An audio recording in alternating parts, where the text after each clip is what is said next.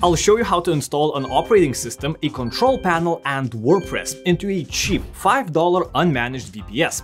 By the end, you'll have a great-looking website that loads in less than a second and has better configuration than like 90% of $30 a month shared web hosting plans. For this tutorial, I'll be using A2 Hosting Unmanaged VPS for like $4.99 a month because from my testing, they're one of the fastest and least overloaded options on the market right now.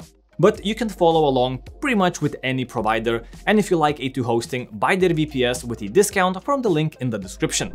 Once inside your panel, this is what a typical unmanaged VPS panel looks like. It only gives you the option to restart or shut everything down completely. However, your virtual machine should be already created automatically. However, we still need to install an operating system, so navigate to Server Information and click on Install. Choose Ubuntu 20.04 because it works great with Open Lightspeed and CyberPanel, and that's exactly what we're gonna use to manage our server, and choose a strong password. Then just click Install and everything else will be done automatically. While that's installing, let's get some software that will allow us to communicate with our virtual machine. Go to putty.org to download and open it up once installed. At this point, our virtual machine should be ready, so let's go back to the A2 Hosting control panel and copy our server IP address, then paste it into Putty and change the port to 7822. Then just click on Open.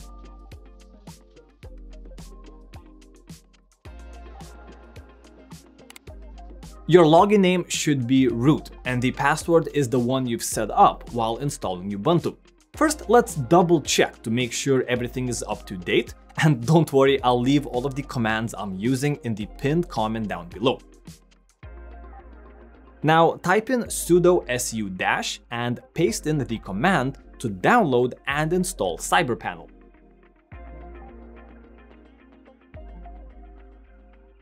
Once asked, type in 1 to install CyberPanel, then type in 1 again to choose Open Lightspeed. Then type in yes to get all of the additional software. For MySQL, type in no to install it locally and press enter to install the latest version. Now type in S to set your control panel password, type it in and then confirm it. Type in yes to install Memcached and yes again to install Redis. Then go with no for Watchdog app, and the installation will take some time to finish, so let's use that time to point our domain name to the newly created server. I've actually created a free subdomain called a2vps.emit.reviews.com on my domain provider, Hostinger. You don't have to use a subdomain, but I like it because it's free. For it to point to Hostinger, I'll navigate to Domains, then DNS, and look it up in the search bar.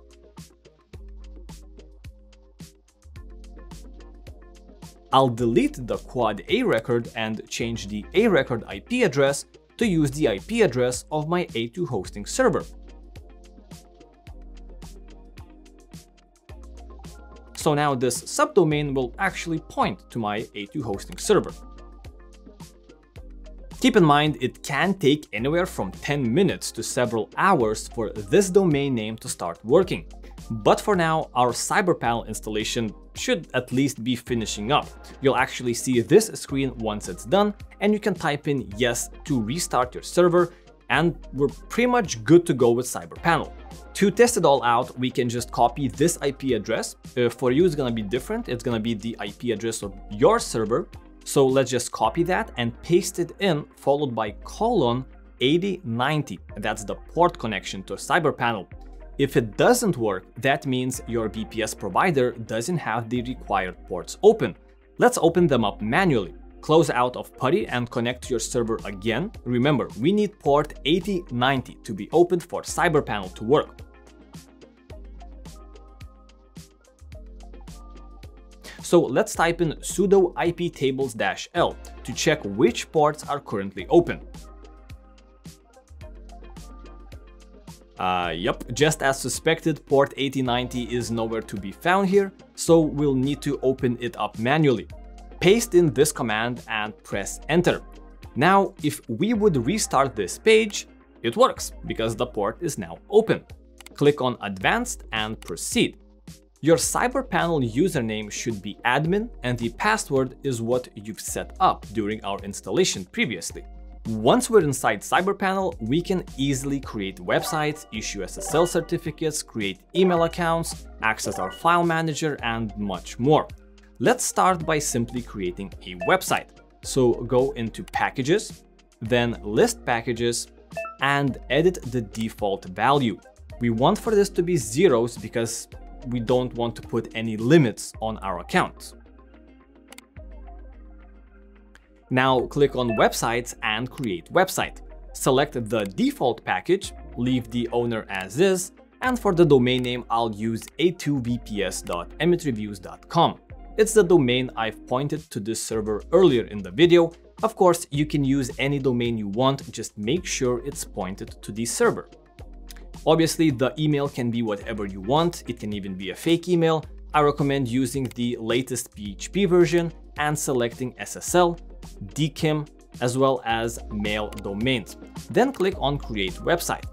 Now the installation is quite quick.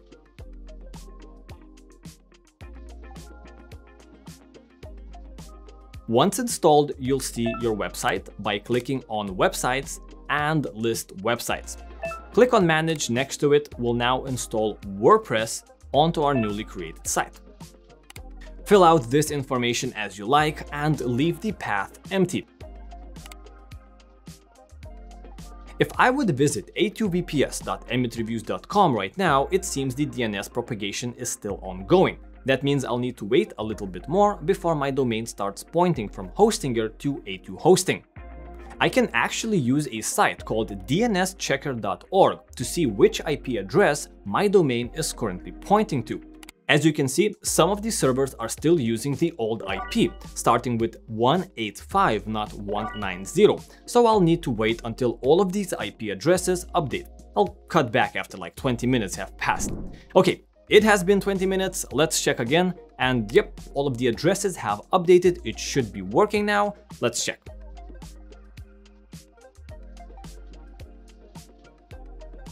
Awesome, looks like it's working, so click on Advanced and Proceed to reach your site. Since the domain wasn't pointed during installation, an SSL certificate didn't get installed. Let's do it manually so we don't get this warning in the future. Navigate to your website on CyberPanel and click on Issue SSL. After some time, you'll get a free SSL certificate, and the warning when connecting to your website actually just disappears. To reach your WordPress control panel, you can type in /wp-admin after your domain name and connect using the credentials you created during the WordPress installation on CyberPanel.